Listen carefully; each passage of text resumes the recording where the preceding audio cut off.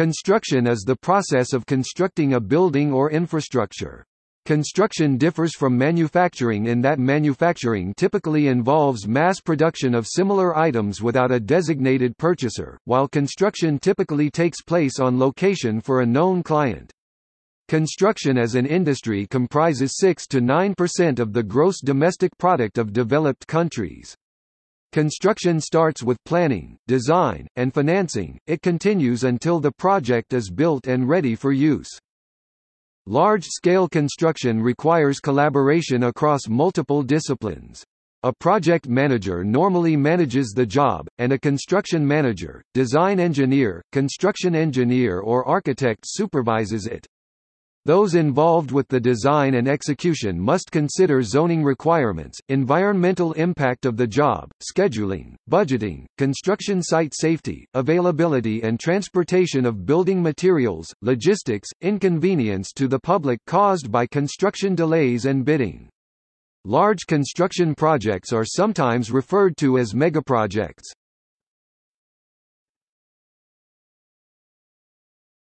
Topic: Etymology.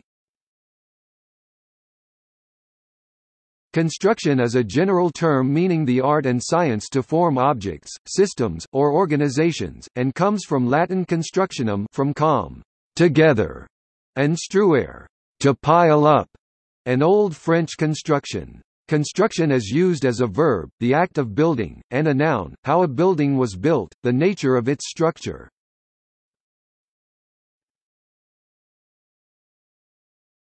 Topic: Types. In general, there are three sectors of construction: buildings, infrastructure and industrial. Building construction is usually further divided into residential and non-residential, commercial, institutional. Infrastructure is often called heavy civil or heavy engineering that includes large public works, dams, bridges, highways, railways, water or wastewater and utility distribution. Industrial construction includes refineries, process chemical, power generation, mills and manufacturing plants. There are also other ways to break the industry into sectors or markets.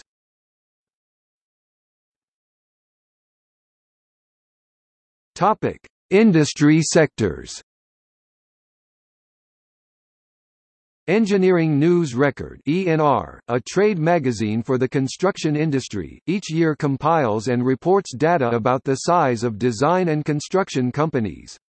In 2014, ENR compiled the data in 9 market segments divided as transportation, petroleum, buildings, power, industrial, water, manufacturing, sewer, waste, telecom, hazardous waste and a 10th category for other projects. In their reporting, they used data on transportation, sewer, hazardous waste and water to rank firms as heavy contractors. The Standard Industrial Classification and the newer North American Industry Classification System have a classification system for companies that perform or engage in construction. To recognize the differences of companies in this sector, it is divided into 3 subsectors: building construction, heavy and civil engineering construction, and specialty trade contractors. There are also categories for construction service firms, e.g., engineering, architecture, and construction managers, firms engaged in managing construction projects without assuming direct financial responsibility for completion of the construction project. Building construction. Building construction is the process of adding structure to real property or construction of buildings. The majority of building construction jobs are small renovations, such as addition of a room, or renovation of a bathroom. Often, the owner of the property acts as laborer, paymaster, and design team for the entire project. Although building construction projects consist of common elements such as design, financial, estimating and legal considerations, projects of varying sizes may reach undesirable end results, such as structural collapse, cost overruns, and/or litigation. For this reason, those with experience in the field make detailed plans and maintain careful oversight during the project to ensure a positive outcome. Commercial building construction is procured privately or publicly utilizing various delivery methodologies, including cost estimating, hard bid, negotiated price, traditional, management contracting, construction management at risk, design and design-build bridging. Residential construction practices, technologies, and resources must conform to local building authority regulations and codes of practice. Materials readily available in the area generally dictate the construction materials used, e.g. brick versus stone, versus timber.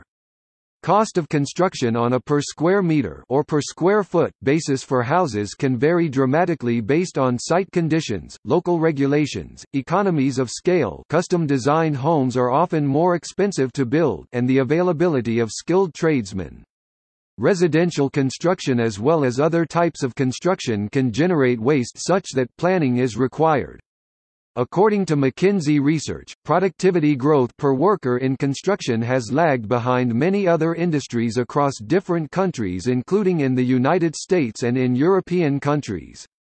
In the United States, construction productivity per worker has declined by half since the 1960s.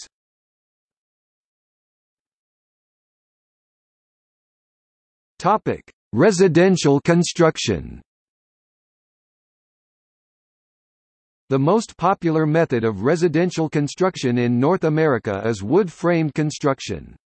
Typical construction steps for a single-family or small multi-family house are: obtain an engineered soil test of lot where construction is planned, develop floor plans and obtain a materials list for estimations, more recently performed with estimating software.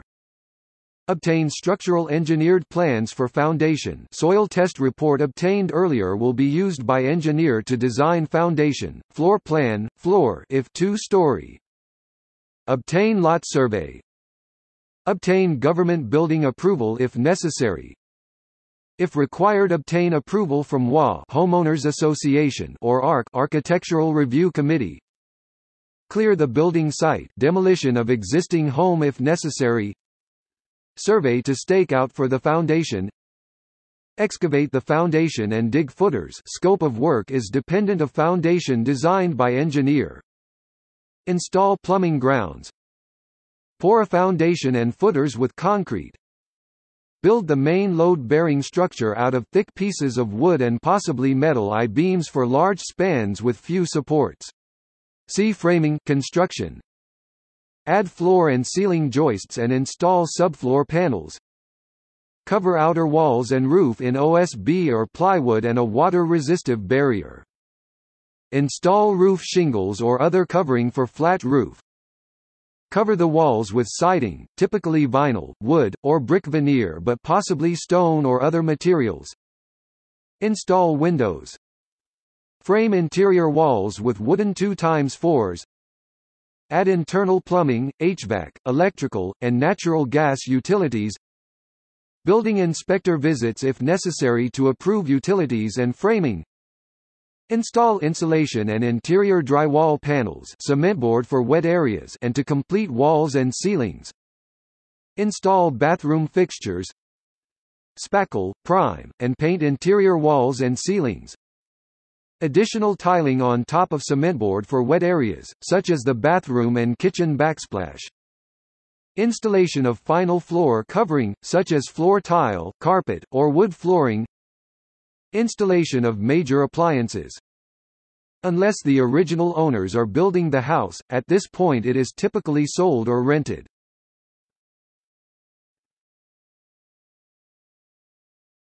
Topic: Processes.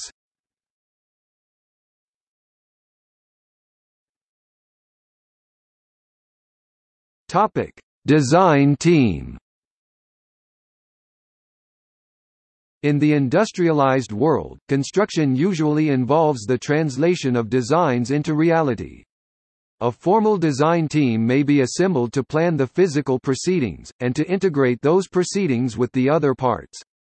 The design usually consists of drawings and specifications, usually prepared by a design team including architect, civil engineers, mechanical engineers, electrical engineers, structural engineers, fire protection engineers, planning consultants, architectural consultants, and archaeological consultants. The design team is most commonly employed by, i.e., in contract with, the property owner. Under this system, once the design is completed by the design team, a number of construction companies or construction management companies may then be asked to make a bid for the work, either based directly on the design, or on the basis of drawings and a bill of quantities provided by a quantity surveyor. Following evaluation of bids, the owner typically awards a contract to the most cost-efficient bidder. The best modern trend in design is toward integration of previously separated specialties, especially among large firms. In the past, architects, interior designers, engineers, developers, construction managers, and general contractors were more likely to be entirely separate companies, even in the larger firms. Presently, a firm that is nominally in architecture or construction management firm may have experts from all related fields as employees, or to have an associated company that provides each necessary skill. Thus, each such firm may offer itself as one-stop shopping for a construction project, from beginning to end. This is designated as a design-build contract, where the contractor is given a performance specification and must undertake the project from design to construction, while adhering to the performance specifications. Several project structures can assist the owner in this integration, including design-build, partnering and construction management. In general, each of these project structures allows the owner to integrate the services of architects, interior designers, engineers and constructors throughout design and construction.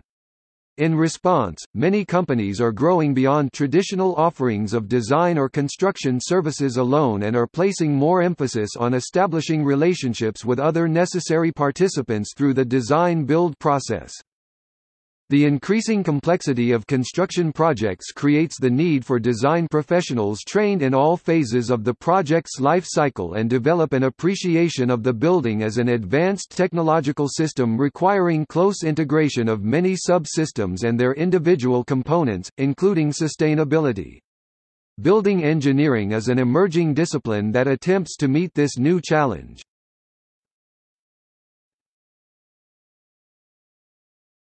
Topic: Financial advisors. Construction projects can suffer from preventable financial problems. Underbids happen when builders ask for too little money to complete the project. Cash flow problems exist when the present amount of funding cannot cover the current costs for labor and materials, and because they are a matter of having sufficient funds at a specific time, can arise even when the overall total is enough. Fraud is a problem in many fields, but is notoriously prevalent in the construction field.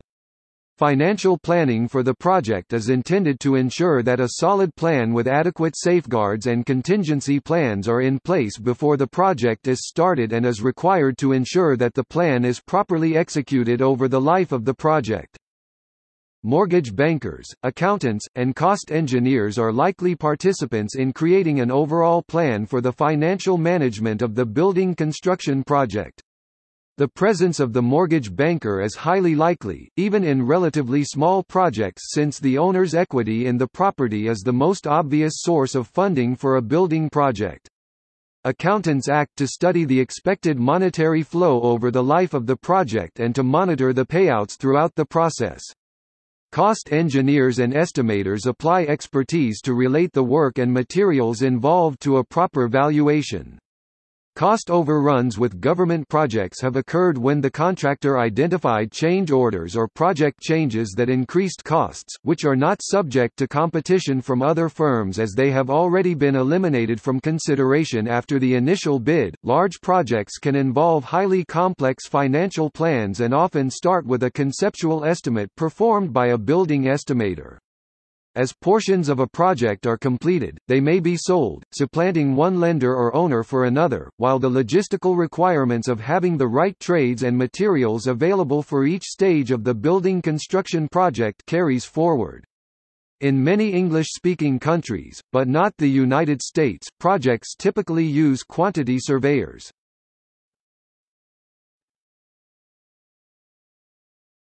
Topic: Legal aspects. A construction project must fit into the legal framework governing the property. These include governmental regulations on the use of property, and obligations that are created in the process of construction. When applicable, the project must adhere to zoning and building code requirements. Constructing a project that fails to adhere to codes does not benefit the owner. Some legal requirements come from malum in se considerations, or the desire to prevent indisputably bad phenomena, e.g. explosions or bridge collapses. Other legal requirements come from malum prohibitum considerations, or factors that are a matter of custom or expectation, such as isolating businesses from a business district or residences from a residential district.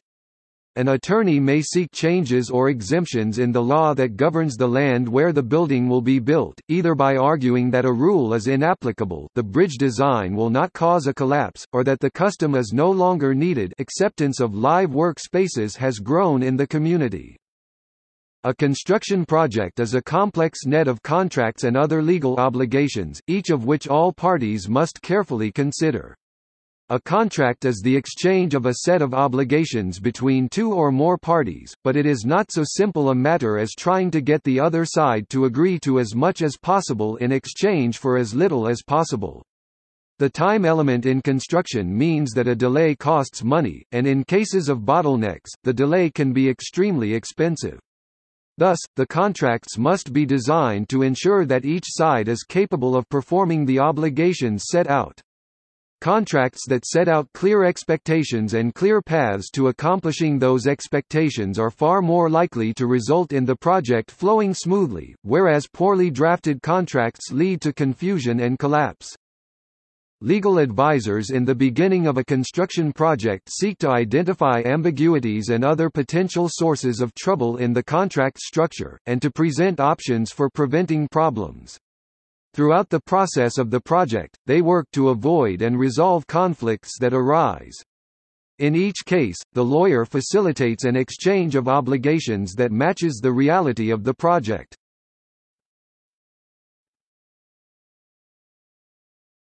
Topic: Interaction of expertise. Design, finance, and legal aspects overlap and interrelate. The design must be not only structurally sound and appropriate for the use and location, but must also be financially possible to build, and legal to use. The financial structure must accommodate the need for building the design provided, and must pay amounts that are legally owed. The legal structure must integrate the design into the surrounding legal framework, and enforce the financial consequences of the construction process.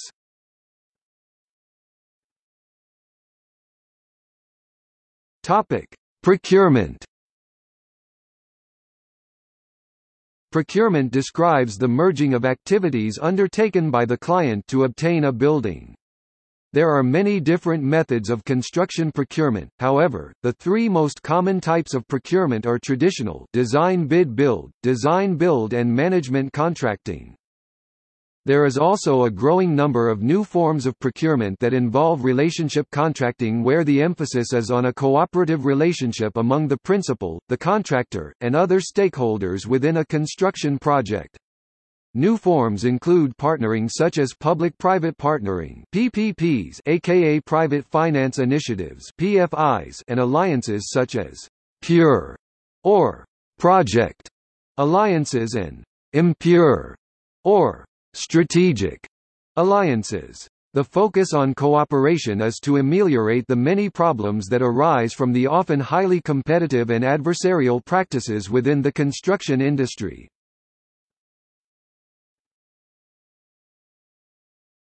Topic: Traditional. This is the most common method of construction procurement and is well established and recognized. In this arrangement, the architect or engineer acts as the project coordinator. His or her role is to design the works, prepare the specifications and produce construction drawings, administer the contract, tender the works, and manage the works from inception to completion. There are direct contractual links between the architect's client and the main contractor. Any subcontractor has a direct contractual relationship with the main contractor. The procedure continues until the building is ready to occupy. Design build. This approach has become more common in recent years, and also involves the client contracting a single entity that both provides a design and builds it. In some cases, the design-build package can also include finding the site, arranging funding and applying for all necessary statutory consents. The owner produces a list of requirements for a project, giving an overall view of the project's goals. Several D&B contractors present different ideas about how to accomplish these goals. The owner selects the ideas they like best and hires the appropriate contractor. Often, it is not just one contractor, but a consortium of several contractors working together. Once these have been hired, they begin building the first phase of the project. As they build Phase 1, they design Phase 2. This is in contrast to a design-bid-build contract, where the project is completely designed by the owner, then bid on, then completed. Kent Hansen pointed out that state departments of transportation usually use design-build contracts as a way of progressing projects when states lack the skills resources. In such departments, design-build contracts are usually employed for very large projects.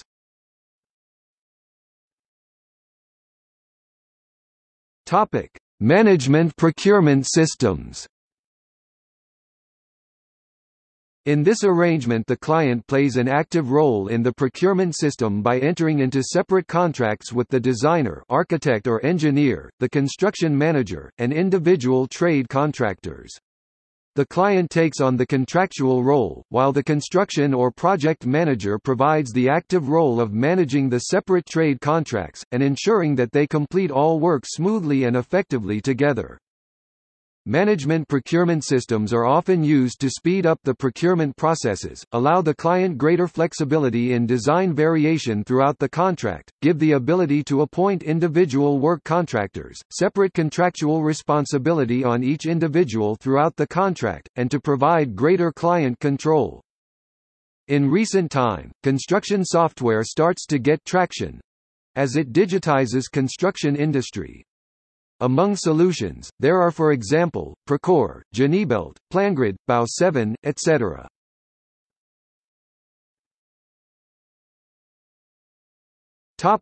Sustainability in construction.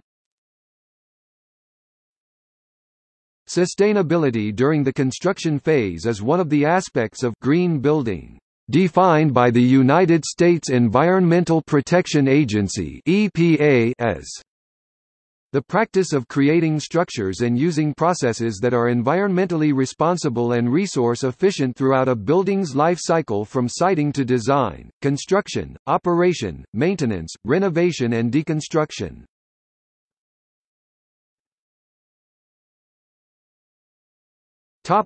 Authority having jurisdiction. In construction, the authority having jurisdiction (AHJ) is the governmental agency or sub-agency that regulates the construction process. In most cases, this is the municipality where the building is located. However, construction performed for supra-municipal authorities are usually regulated directly by the owning authority, which becomes the AHJ. Before the foundation can be dug, contractors are typically required to verify and have existing utility lines marked, either by the utilities themselves or through a company specializing in such services. This lessens the likelihood of damage to the existing electrical, water, sewage, phone, and cable facilities, which could cause outages and potentially hazardous situations. During the construction of a building, the municipal building inspector inspects the building periodically to ensure that the construction adheres to the approved plans and the local building code. Once construction is complete and a final inspection has been passed, an occupancy permit may be issued. An operating building must remain in compliance with the fire code.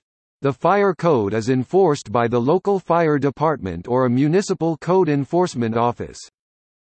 Changes made to a building that affect safety, including its use, expansion, structural integrity, and fire protection items, usually require approval of the AHJ for review concerning the building code.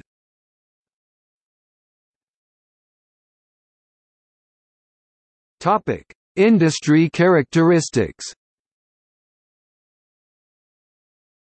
In the United States, the industry in 2014 has around $960 billion in annual revenue according to statistics tracked by the Census Bureau, of which $680 billion is private, split evenly between residential and non-residential, and the remainder is government. In 2005, there were about 667,000 firms employing 1 million contractors, 200,000 general contractors, 38,000 heavy, and 432,000 specialty. The average contractor employed fewer than 10 employees.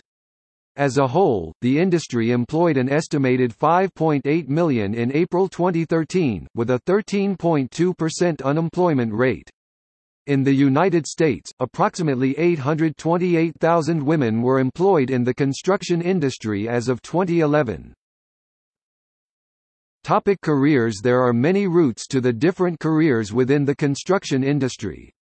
These three main tiers are based on educational background and training, which vary by country: unskilled and semi-skilled, general site labor with little or no construction qualifications. Skilled tradesmen who served apprenticeships, typically in labor unions, and on-site managers who possess extensive knowledge and experience in their craft or profession. Technical and management personnel with the greatest educational qualifications, usually graduate degrees, trained to design, manage and instruct the construction process. Skilled occupations include carpenters, electricians, plumbers, ironworkers, masons, and many other manual crafts, as well as those involved in project management. In the UK, these require further education qualifications, often in vocational subject areas. These qualifications are either obtained directly after the completion of compulsory education or through on-the-job apprenticeship training. In the UK, 8,500 construction-related apprenticeships were commenced in 2007. Technical and specialised occupations require more training as a greater technical knowledge is required. These professions also hold more legal responsibility. A short list of the main careers with an outline of the educational requirements are given below. Architect typically holds 1 undergraduate 3-year degree in architecture plus 1 postgraduate 2-year degree (DIPARCH or BARC) in architecture plus 24 months experience within the industry. To use the title architect, the individual must be registered on the Architects Registration Board Register of Architects. Civil engineer typically holds a degree in a related subject. The chartered engineer qualification is controlled by the Engineering Council, and is often achieved through membership of the Institution of Civil Engineers. A new university graduate must hold a master's degree to become chartered. Persons with bachelor's degrees may become an incorporated engineer. Building services engineer, often referred to as an M&E engineer, typically holds a degree in mechanical or electrical engineering. Chartered engineer status is governed by the Engineering Council, mainly through the Chartered Institution of Building Services Engineers. Project manager typically holds a 4-year or greater higher education qualification, but are often also qualified in another field such as architecture, civil engineering or quantity surveying. Structural engineer typically holds a bachelor's or master's degree in structural engineering. A Peng is required from the Professional Engineers Ontario, Canada. New university graduates must hold a master's degree to gain chartered status from the Engineering Council, mainly through the Institution of Structural Engineers (UK). Quantity surveyor, typically holds a bachelor's degree in quantity surveying. Chartered status is gained from the Royal Institution of Chartered Surveyors. Civil estimators are professionals who typically have a background in civil engineering, construction project management, or construction supervision. In 2010, a salary survey revealed the differences in remuneration between different roles, sectors, and locations in the construction and built environment industry. The results showed that areas of particularly strong growth in the construction industry, such as the Middle East, yield higher average salaries than in the UK, for example. The average earning for a professional in the construction industry in the Middle East, across all sectors, job types and levels of experience, is £42,090, compared to £26,719 in the UK. This trend is not necessarily due to the fact that more affluent roles are available, however, as architects with 14 or more years' experience working in the Middle East earn on average £43,389 per annum, compared to £40,000 in the UK. Some construction workers in the US, Canada have made more than $100,000 annually, depending on their trade.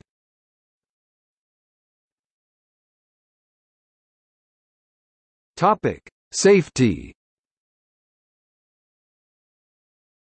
Construction is one of the most dangerous occupations in the world, incurring more occupational fatalities than any other sector in both the United States and in the European Union.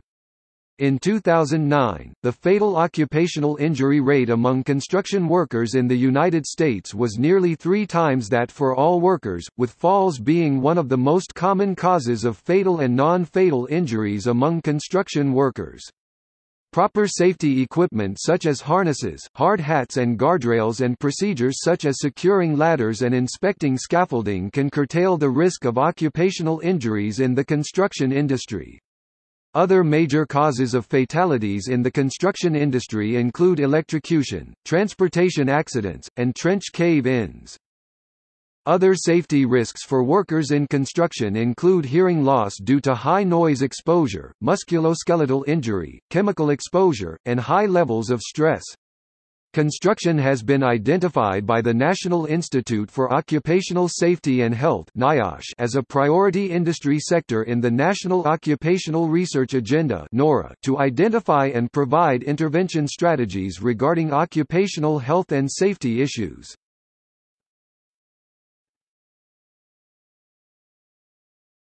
Topic: History. The first huts and shelters were constructed by hand or with simple tools. As cities grew during the Bronze Age, a class of professional craftsmen, like bricklayers and carpenters, appeared. Occasionally, slaves were used for construction work. In the Middle Ages, the artisan craftsmen were organized into guilds. In the 19th century, steam-powered machinery appeared, and, later, diesel and electric-powered vehicles such as cranes, excavators and bulldozers. Fast-track construction has been increasingly popular in the 21st century. Some estimates suggest that 40% of construction projects are now fast-track construction.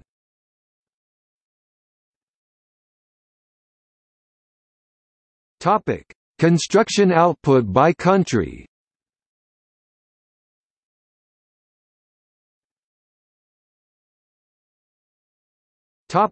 See also: